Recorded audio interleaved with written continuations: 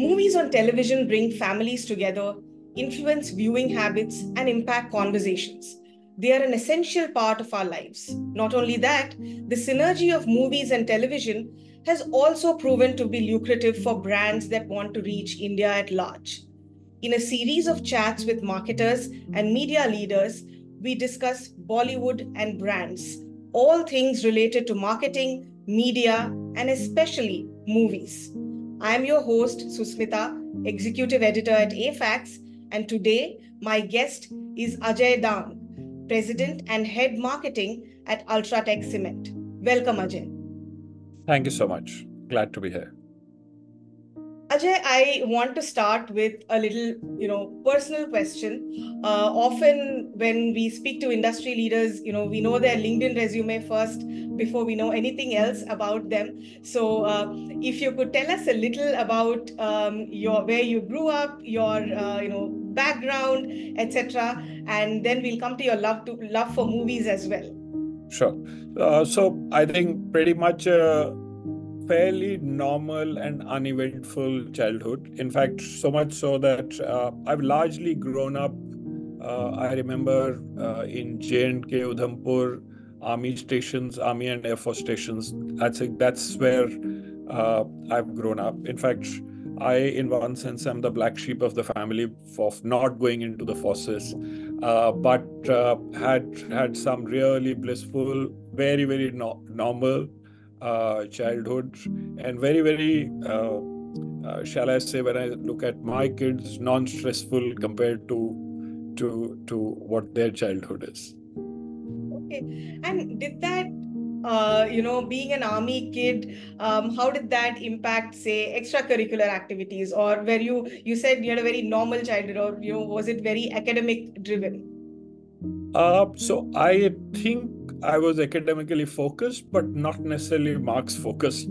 Shall I say it was more out of things that I liked to do. I loved those subjects and I went into them, not necessarily giving too much consideration whether those are marks worthy or not. I think that was unlike a metro grooming, you were very quote unquote, there wasn't an objective apart from what you love doing. Okay, got it. You said, you're the black sheep of the family, but for us who cover advertising, media, etc., people like you have chosen great fields to work in. So I want to know what drew you to marketing? Actually, I before I think I did my MBA, I worked for Nestle for a while, and it was great to see what I think impacted business, and I think found very early that business is a people business kind of stuff, right? Anything that you do, whether it is sales, HR, anything, right? It had great sense of I think people involvement. And once I got to the business side, once I did my kind of business management, I think this drew me to the field because that's the always conundrum: how to understand people and how they tick and what makes them decide one way or the other things. I think that's always fascinated me, and yeah, that's something that I've always found very, very useful. In fact, from very early on, I think I found a divergence that I think as business people, we focus far too much on our categories because we love them. We are very type A people, but we oftentimes don't focus as much on our consumers. That dichotomy got me a lot of success early on and got me hooked on. So, any examples of where this dichotomy, you used it in a campaign, something memorable from your decades of experience that you can share with us?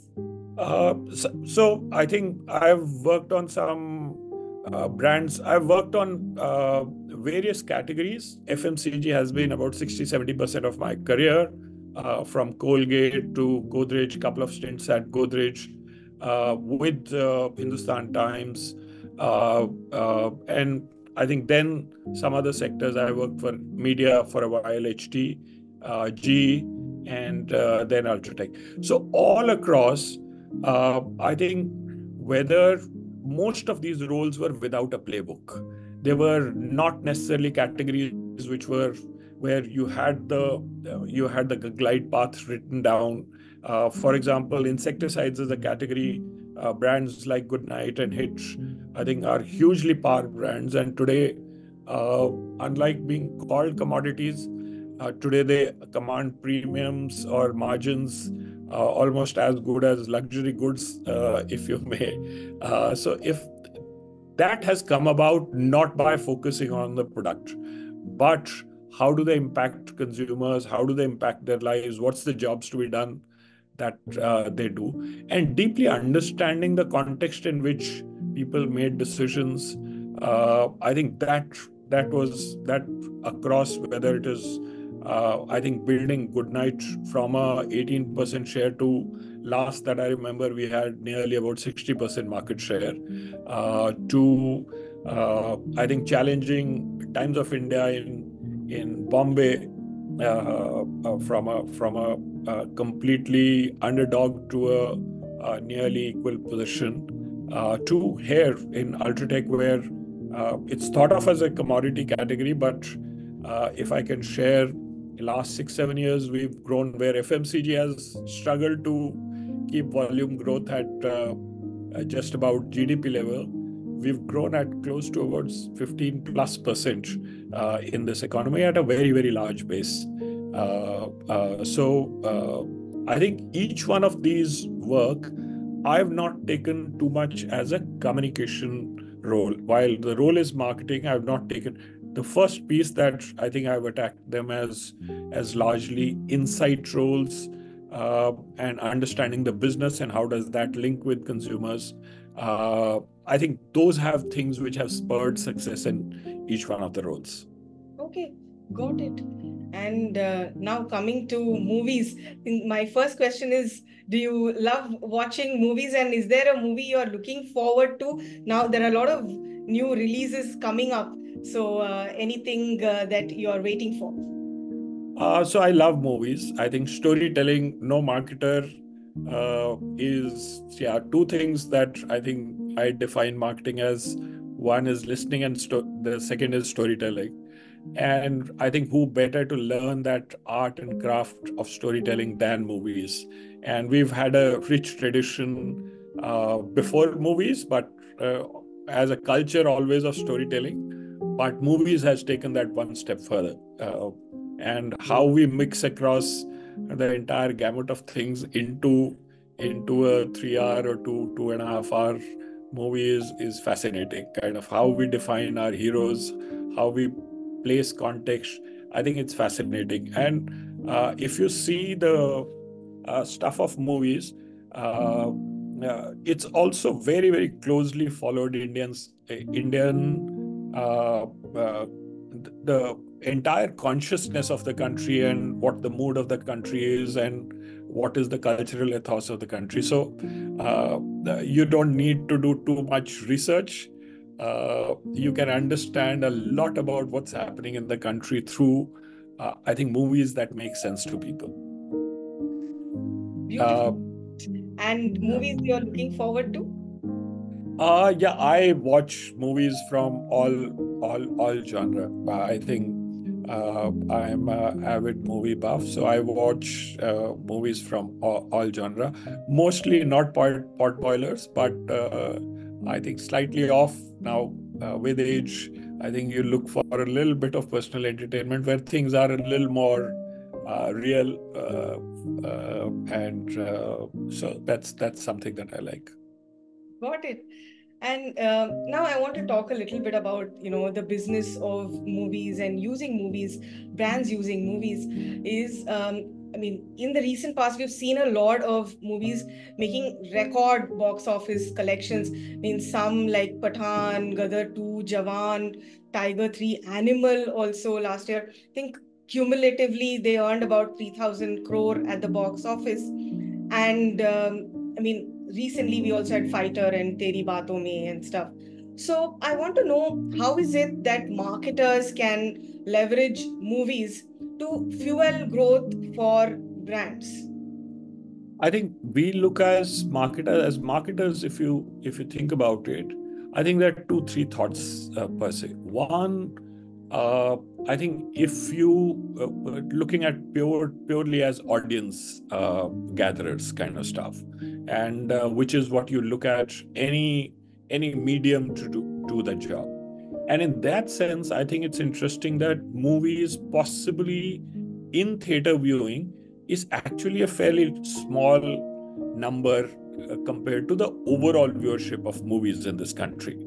Uh, uh, so I think that's an interesting point, and therefore, movies partly, if you have a very core audience in metros or centers, which are there are, I think, centers in the country which are fairly heavy uh, cinema viewership audience.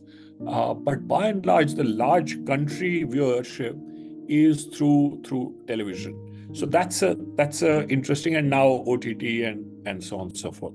So that's an interesting piece that we utilize, and I think that's a genre that has very steady, if you may, it's a very steady cushion in the overall viewership per se.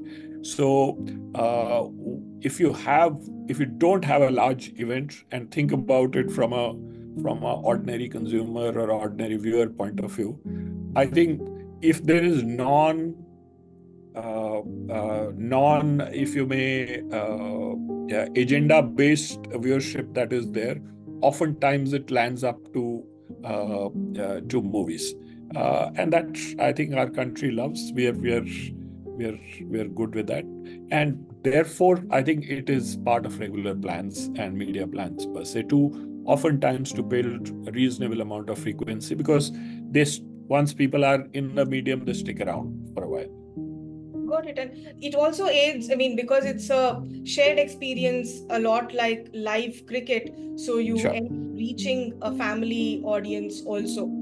Yeah, absolutely. You're bang on. I think it's oftentimes shared viewership, and it's oftentimes, although with OTT, etc., it's becoming a little specific, and with some movie genres, it's becoming a little bit of a it's becoming personal viewership and niche viewership. It's tending towards that. However, I think broadly what you're saying is right as a genre. It's family viewership, and it's a long viewership that and therefore aids the frequency building from your media attention point of view. It's a lot of comfort viewing, right? I found myself watching Hum Aapke Hai Kaun very recently. So Yeah. plays, you tend to go back to it just because you know the beats of the movie and things. And Sushmita, you're right. I think if you don't have if you don't have an appointment viewing, as to you're not going in to watch a specific program, oftentimes in the lowest common denominator, or the what is agreeable to everyone in the family, movies come on, and that's what is, I think, seen. Got it. And given that Hindi movie channels on TV aggregate a large set of audiences, it's, I'm sure, a great investment opportunity for brands. What is your recommended strategy for movie premieres, like movie premiere buying? Is it mainly RODP buys? How do you go about it? I think there are, like I said, if you look at the stats of viewership in cinema and viewership in home, in that sense of the word, I think the figure is hugely lopsided towards in-home viewership. A lot of it might also, so one is the access issue, and everybody having to plan and go, and second is tickets and ancillary expenses and so on and so forth. Therefore, the numbers in terms of ratios are very largely skewed towards in-home viewership when movies come as premieres and so on and so forth. So I think that's a reasonable opportunity for you to pick up. Of course, I think at the right cost and so on. And they build, I think, even reruns build reasonable amount of frequency for you. Got it. And I want to now come to a little bit about, using TV to drive awareness. A Kantar cross-media study in India from 2012 to 2023 of about 125 case studies found that a third of impact building of brand awareness comes from TV. This is something you agree with, and therefore, how do you use television overall? So I think if at all it is possibly underestimated. I think Kantar underestimates that because two, three things point of view. And you have different kind of advertising. You have stuff that is brand building and building the long-term equity and the short-term equity as well. And then there is largely, essentially, what I call harvesting from a media activation point of view. I think digital largely does the harvesting job slightly better. But given the attention span that you have on digital, establishing equity, establishing brands per se on digital is a humongously kind of difficult job. Given they say that nearly, and one of the studies, I think Peter Field is a renowned expert and Karen Nelson is a renowned expert, I think in the West, talking about attention spans that different media get. So a large, nearly 89% of creatives that work on digital, you don't get the 2.5 seconds of attention that is required to lodge something into your permanent memory. Because finally, you're trying to build, in one sense, mental availability for your brands. And especially if you have brands which are slightly long cycle brands and they're not the immediate top of mind and attention piece that you need. I think from those points of view, TV is an invaluable medium from that. Of course, I think digital ads from a point of view of there are some audience which are kind of low TV viewership, or maybe I think building a little bit of incremental reach. So digital adds to that. However, in my mind, I think TV, or call it CTV or OTT, the sit back viewing, I think that's a very necessary thing from a long-term mental availability building and brand building point of view.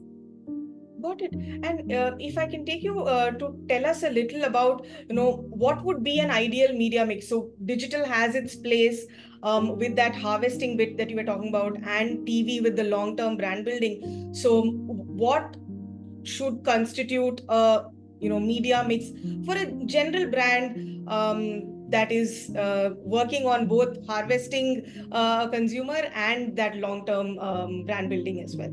So yeah, different medicines for different ailments, I must say. There's no one, I think there's nothing right between a fork and a knife. I think both have their uses.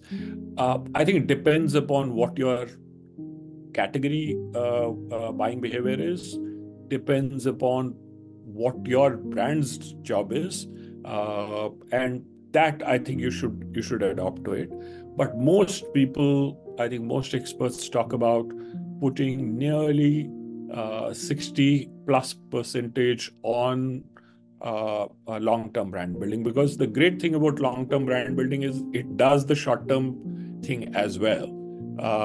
The short-term activation, unfortunately, it doesn't deliver onto the long-term piece.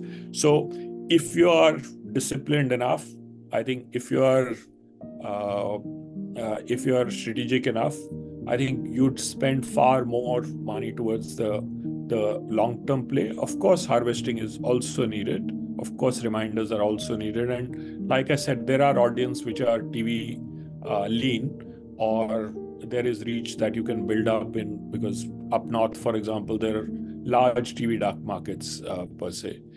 So those markets, of course, you need digital to extend reach or to talk to those consumers as well. But like I said, it's horses for courses. So I think there's no one medicine. It's a toolbox, and I think different things work depending upon your need. Got it.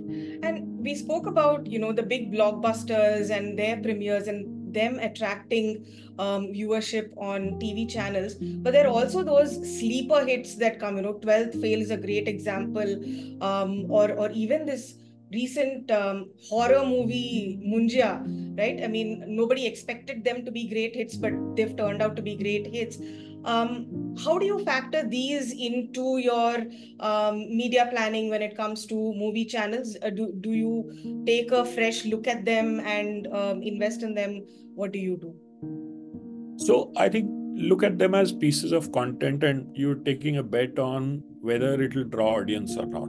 So there are a million reasons why I think audience walks across to it might be a great piece of content, but understand that there is a threshold of a movie ticket, planning, going for it, how much well it has been marketed. Are there big stars to pull people to in one sense cinema halls?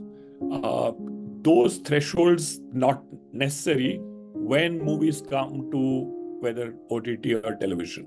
I think if it's great content, it is great content. And by the time I think movies come to television, you already have a certain amount of sufficient mass of people gathered as to whether it is a great, you have great reviews, I think positive, negative, either way, you understand as to where it is going. So oftentimes, I think things which are great stories may not have as much star appeal or so on. Once they land up on television, because they are great stories, people watch them, and I think that's the piece to factor in and take in when you're taking, in one sense, educated bets on these things. Got it. And finally, one last question is, what would your last words of advice be to brands that are possibly going to be leveraging movie channels for marketing? How should they use it? What percentage of media spends should they put on it? Any specific advice? So I think I'll tell you the formula that we follow. We follow viewership. I think we take our core audience and see movie viewership, and thereafter go with it. Uh, Different brands might have a different take because, like I said, the storytelling potential might vary depending upon the category that you are in, and what opportunities does it present. So I think it depends upon, I think basic piece is to follow viewership and see the potential of it building reasonable amount of not just reach but also reasonable amount of frequency, and therefore I use the term viewership, overall viewership. So I think use that as a term, and of course if your category permits, if there is any strategic piece that I think can help in terms of storytelling, by all means. Got it.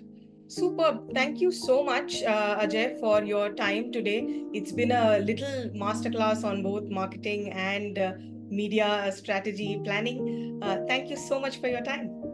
Thank you so much. It was a pleasure talking to you.